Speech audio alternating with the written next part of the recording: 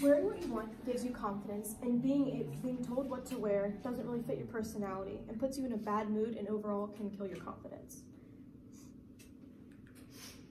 In the workplace, expressing yourself should be allowed. Wearing your style of clothes, as well as having whatever hair color you want, makeup you want, showing off your tattoos and piercings, and your appearance does not affect your work and how others work. You should be able to look the way you want.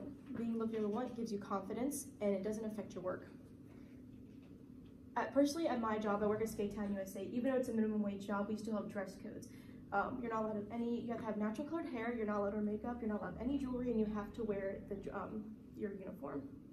And for my future work, I want to work in a children's hospital, and they don't really let you wear tattoos, and plus I want to work in radiology, so I can't have any piercings in any kind of metal.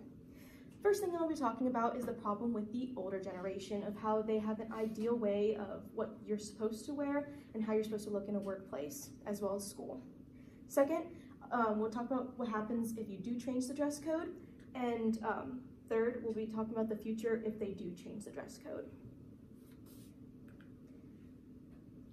It's hard to express yourself due to these dress codes and ideals. According to the 2016 article titled "Don't Commit to the Usual Workplace Fashion," Stillman and Ride say they understand the disconnect with the younger generation. Employees with dress codes who've been working since 50s, 40s, or even 30s remember the day that dress code changed. We used to went from wearing skirts, pantsuits, ties to khaki pants, jeans, short sleeves, and sometimes cases shorts. The generation gap and what the older generation typically wants you to wear doesn't really come into play with the new generation. There is still a standard office attire. It depends on the type of office you're working in. If you're working in an older building with your supervisors from the older generation, this is like their ideal of what you want to wear. But with the new generation, we have relaxed a little bit, and future to come, it will become even more relaxed. The workplace taboo is fading about what you're supposed to wear and how you're supposed to wear it. Changing dress code would make it easier on people. Rewriting the dress code to slack it a little bit more to help people focus on their work and not what they're wearing. According to the 2019 article titled "How Many People Have Tattoos?", 36% of Americans between the ages of 18 and 29 have at least one tattoo. 30% of college graduates in the United States have tattoos. As the popularity is growing, it's hard to find jobs if we have the ideal of you're not allowed to have tattoos or piercings in the workplace. Making it known in schools and work businesses that tattoos and piercings are becoming more popular, they should be allowing a little bit more to show. I understand that if you have an inappropriate tattoo, you're going to want to cover it, but if it's not inappropriate, then what's the point in covering it? You also have to express to the older generation that they have the idea of what you're supposed to wear, that tattoos are not appropriate for the workplace. It's hard, you can't really change the mindset of older generations, but we can try to. We can make it happen.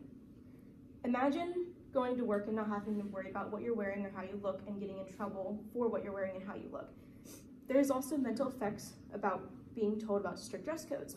According to the 2017 article titled "Impact a Dress Code Has on Mental Health, Why Sacrifice 20% of Productivity in Organizations?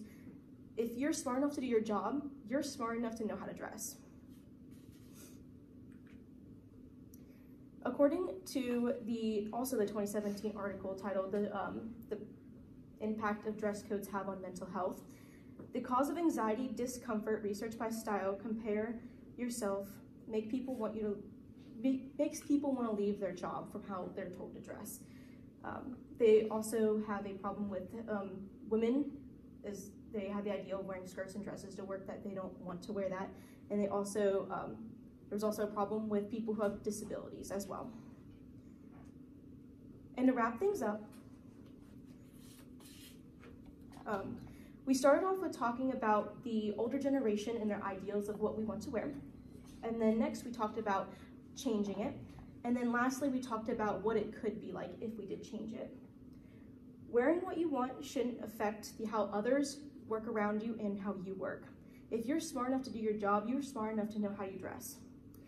It won't change now, but we can start expressing ourselves and trying harder.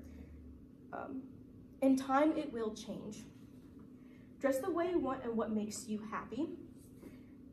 When the baby boomer generation moves out and the millennials and Gen Z start becoming business owners and becoming managers, over time the dress code will change. We'll be able to show off piercings a little bit more, and uniform will relax a little bit. But in the meantime, just express yourself and dress the way you want.